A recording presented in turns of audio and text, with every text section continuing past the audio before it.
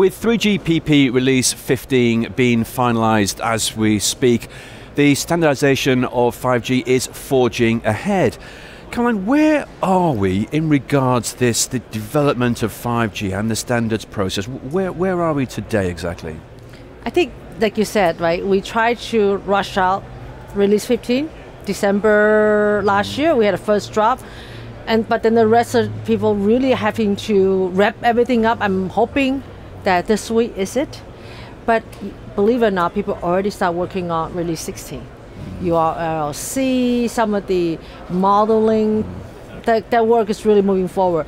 But the interesting thing is, standards or not, people have been doing 5G trials and even some early deployment. Like in my backyard in Dallas, there's already sites up and running fixed wireless access. We have operators in the US announcing, and I heard that, didn't we just had a auctions of spectrums here in the UK? That's so right. Things are really moving forward. Yeah. So what's Intel's strategy? How does Intel perceive 5G, and how does it all fit in with your roadmap?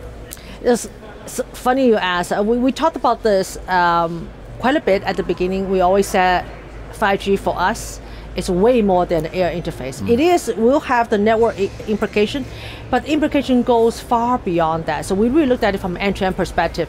I was just thinking, gosh, 5G is probably the first wireless technology that I can remember that as many people working to enable it, and the same equal, maybe even more people to figure out what to do with it.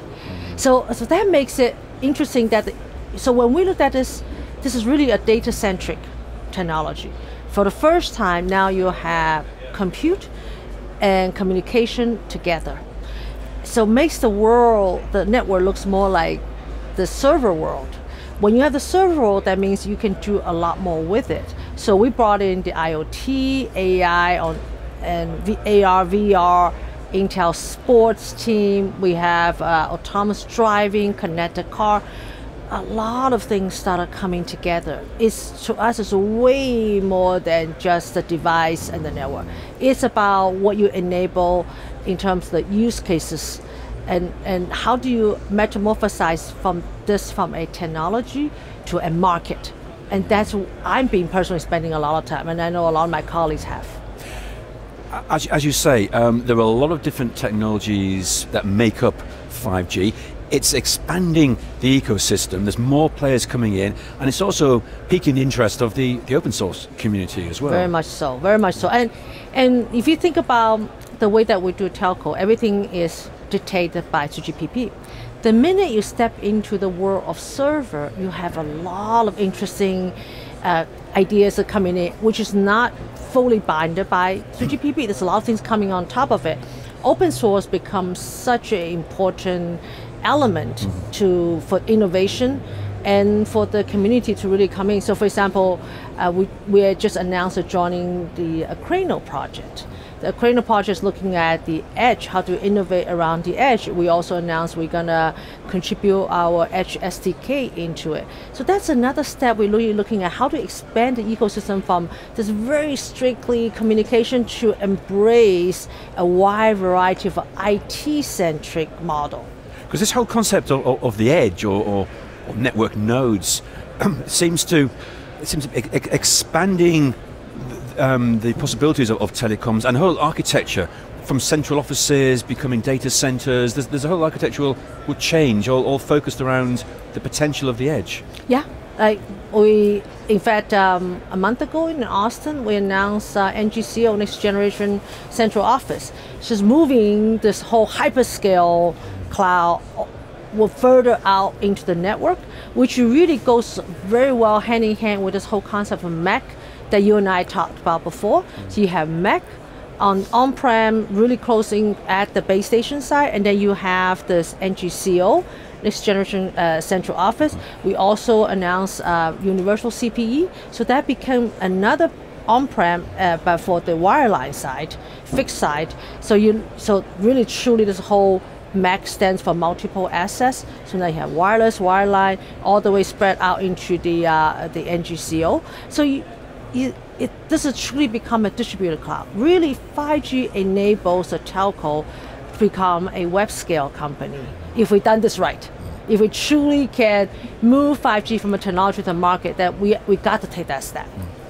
And as you alluded to earlier, it's about the use cases, it's about applying this, and when we talk about 5G, we talk about vertical industries a lot.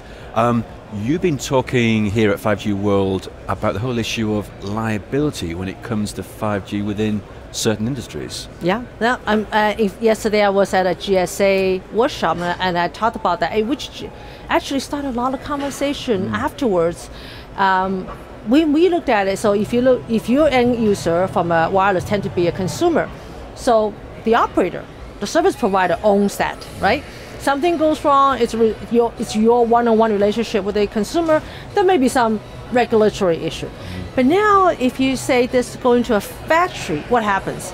Something, maybe a network's down, you could probably impact a production line cost. Maybe production line goes down, God forbid there's some injuries. So the liability shifted. So if you're the licensed spectrum holder, what is your role versus a factory owner who ultimately owns the liability because that's his or her factory. So that becomes merged. So in fact, afterwards we had several discussions, including with one of the major service operator here in UK, and we talked about the boundary. I think this is something the industry together have to tackle. You know, what's the role when I start serving a factory, an airline, an airport? You start taking a lot more the business in your hands, not just somebody not able to browse the internet.